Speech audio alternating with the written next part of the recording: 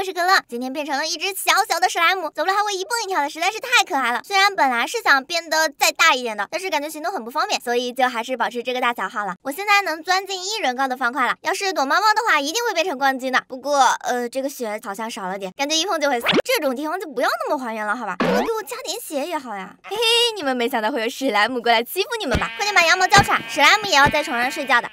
我跳，差点摔死了。为什么史莱姆不能免于掉落伤害啊？明明那么软。不信邪，我再跳。啊！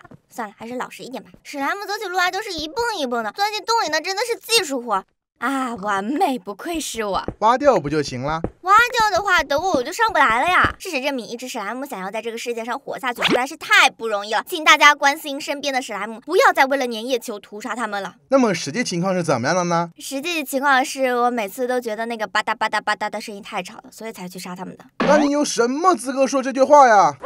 但是我现在是史莱姆啊，你们舍得杀这么可爱的史莱姆吗？舍得。铁矿发现，作为一只成熟的史莱姆，要学会自己找矿石，只需要挖1格高度的通道，实在是太方便了。跳不下去，是时候展现一波微操了。嘿呀，好微操！用王者的话来说，就是自己把自己秀死。我只是忘记了看血量了啊，这血量也太少了吧。不过反正也拿到铁矿了，接下来就该找钻石了。这个坑看着就很危险，一不小心就要掉下去了，我得控制一下距离。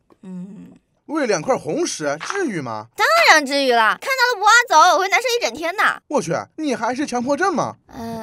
是不是强迫症？等我再说。我忘记做铁镐了，炉子和工作台都放在地面上了。根据我的经验，可乐的下一句话是：为什么没有人提醒我？幸好吃红石，要是突然冒出来钻石，我岂不是要怎么样？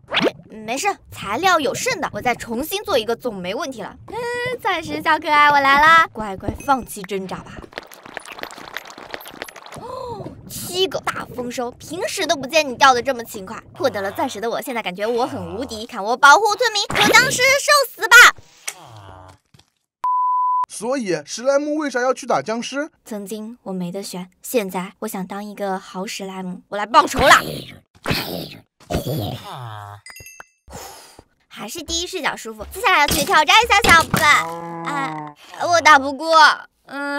好了，本期视频就到这里结束了。喜欢的点关注，可乐请你喝可乐呀，哈哈。